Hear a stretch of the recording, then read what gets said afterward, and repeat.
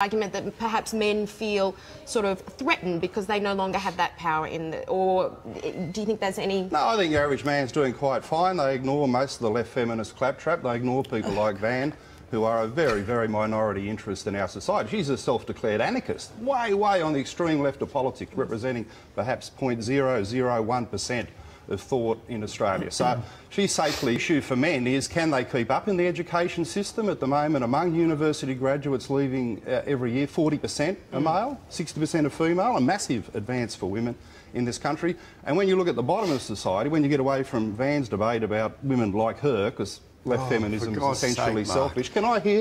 Can I speak, Andrew, without you being a participant? Are you a participant in this show or a host? Are you a professional host or a participant? I'm trying to get to the bottom of the issue, but you try and insult the other guest. Are you the host of this program, professional and cool? Can I You should declare what you're doing at the beginning of the session.